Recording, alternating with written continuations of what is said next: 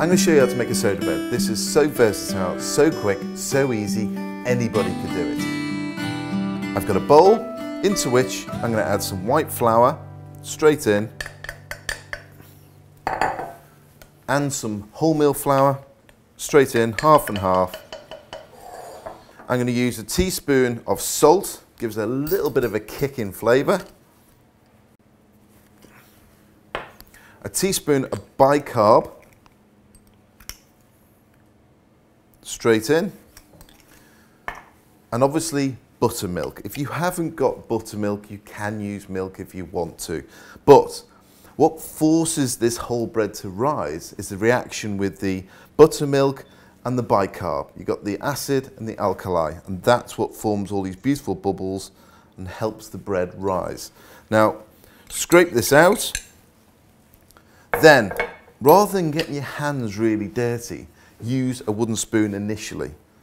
So give it a little mix round. The idea of the new book and the tour actually was based on the last tour I did, which was travelling around the country. For me, I've worked all over Great Britain, and some of the regions in this country have some fantastic bakes. And so what I wanted to do is almost preserve the tradition of baking in this country, because actually I think this country make the best bakes in the world. Done properly, they cannot be touched. And I wanted to preserve it, and that's the idea of the tour and the book. Start it off, then you get your hands dirty. So get your hands inside, begin to mix all the ingredients together, folding it round, pushing it into the middle and just scrunching it up.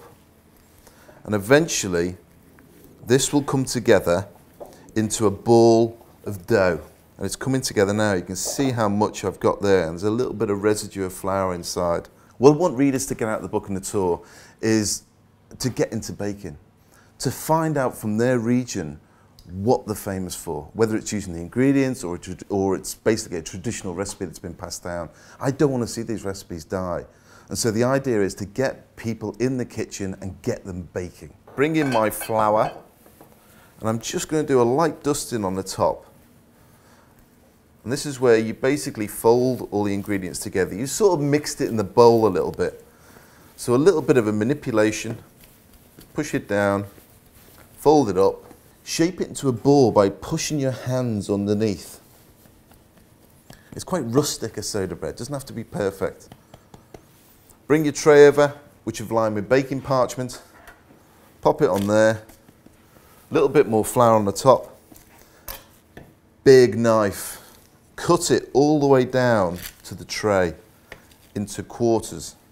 I think for me, Britain holds quite a firm tradition of baking. So what I want to do is try and rejuvenate these recipes, and I want to make the people who go on the tour, who watch the programs, who read the books, to actually hold it and make it a family favourite and make it regularly. The whole beauty of baking, it's a family affair, and I want people all over the country to celebrate their traditional bakes.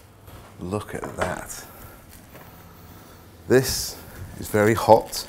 Just releasing it from the paper, pop it onto a cooling wire, and there you have it. A soda bread in less than an hour.